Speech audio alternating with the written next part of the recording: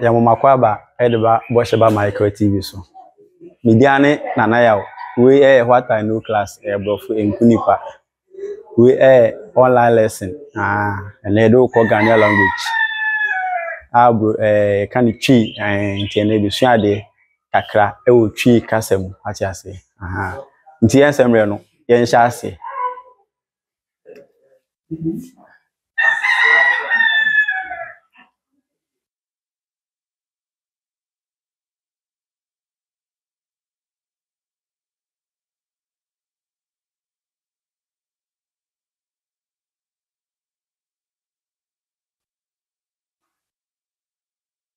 na nem do elko twi ntwerede na se twi atworoma so ati ase won se akenkan bia mu no se abofra no anaye mofra no to munnim enjije na eye atwede no kura na eye na ne kan eye omodin nti ye behwe twi atworoma nyina ne se de ese de e kan no ene ene ahodo a ekura atwede anantwede nyina maako na fi aboa ama aboa ye mofra so ma won kenkan ne won ti ase wo twi kasem no atumi awie peye nti ene behwe twi ntwerede ene honam do e hya ase no ebire ho no ma ye de bebre na ene de ye de twi ntwerede no na e hya ase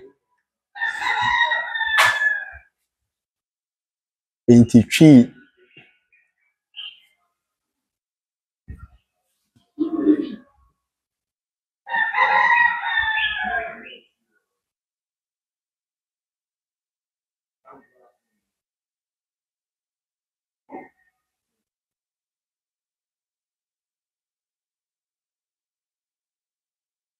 ntwerede broni kan alphabet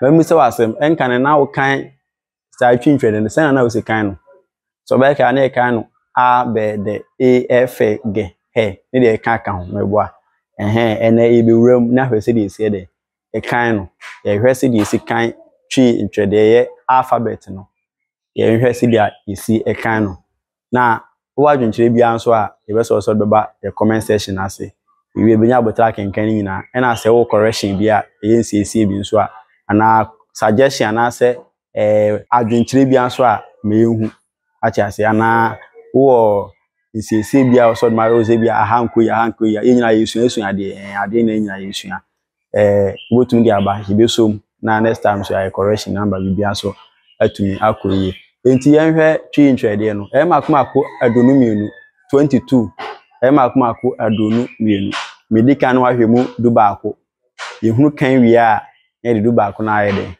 aka no so ato aso in our next video enche ye no so beto aso nti yenhwe eye du baako no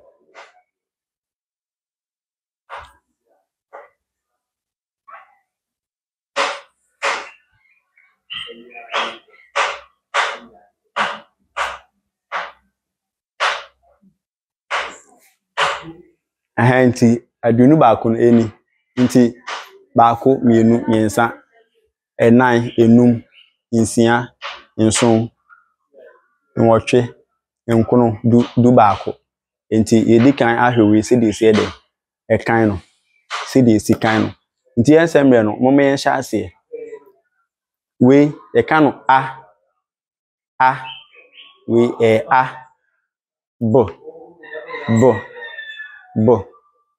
d e g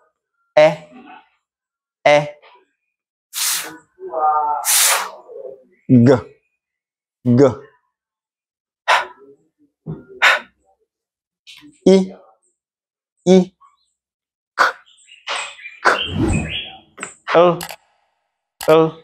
so ati ase abusuya nti sa na ye de ekan no yensan kan ne biom mo yensan kan ne biom a b d e g i ba cho smart ase se ya na ekan no nti yenkan no a b d e f g h i k l ba cho da bi yenkan ni sa we ene se de ese de ekan twi ntwede no nti ene ekura no sa na tie nti we ne a ana njije no a Nyigyie ne a. Nyigyie we bo. Bo. Bo. D. D. E. E.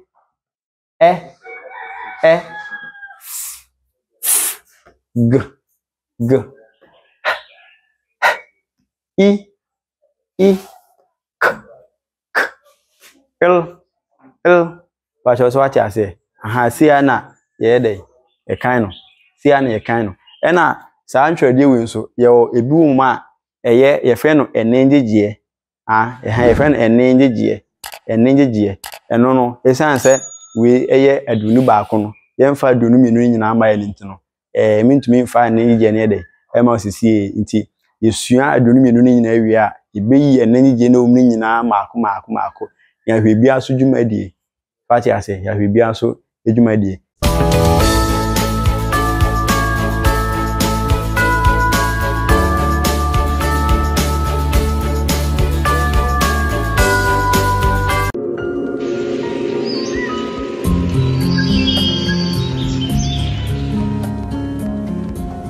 Hoshaiba Michael TV, enlightening minds, enriching hearts.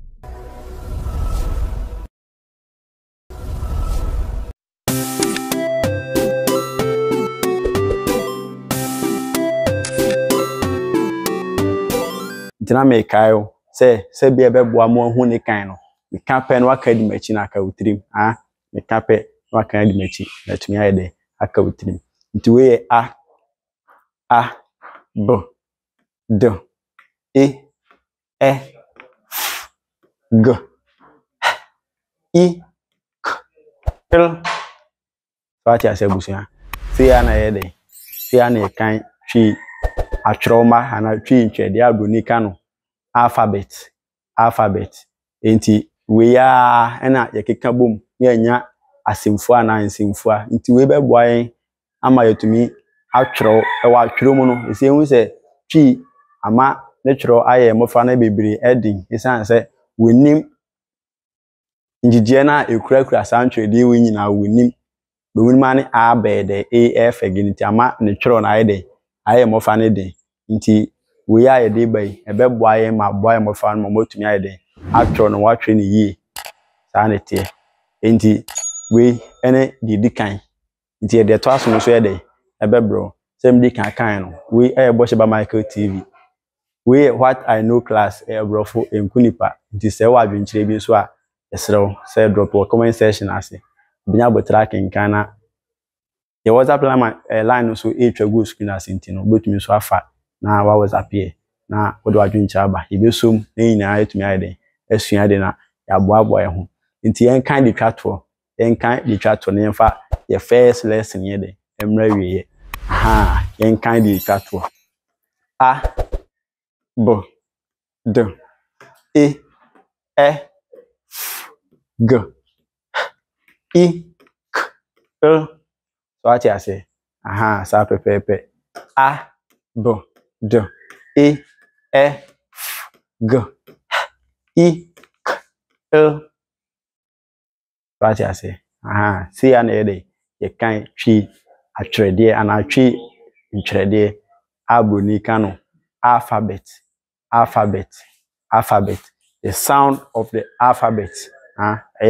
Atwerede no ne njegye no ena busua eno ana ye de kan ye de njegye na omu no ye de kan ye de njegye na ye de ewomu no eno ana ye de kan nti abusua mese so be hye ne nso na afi nso wa subscribe ama ye channel we na wa mia notification icon ne so se be ya the next video na ba ya woni ni pa be di kan ye de obenya na watumi ahwe na aboye nyina we Hoshaiba Michael TV we brofo what I know class enkunipa nti safi no aba so subscribe na share ma nua no so nhwedi twen yachi ye the next lesson ni ba we di kan ye makoma kodu baako akadi baako na aka no eno se besua se de se den kan no na ehu enyigie a ewom ewi a eno be boa ma matumi a kirew ye enenyigie na ewom ni nyina ye enenyigie adonika ne vowel sounds and vowel letters ene consonants nti se yeyi enenyigie ni nyina free mu a de aka ni nyina